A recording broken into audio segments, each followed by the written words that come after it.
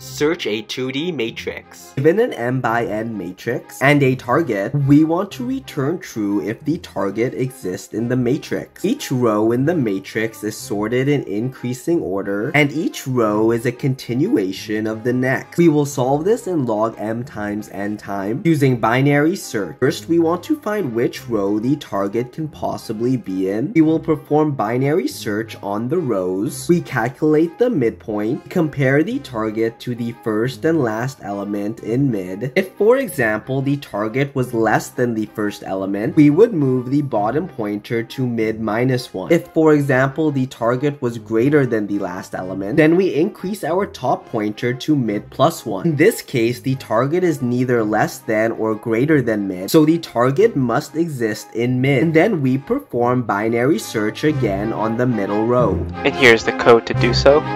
Please like and follow for more.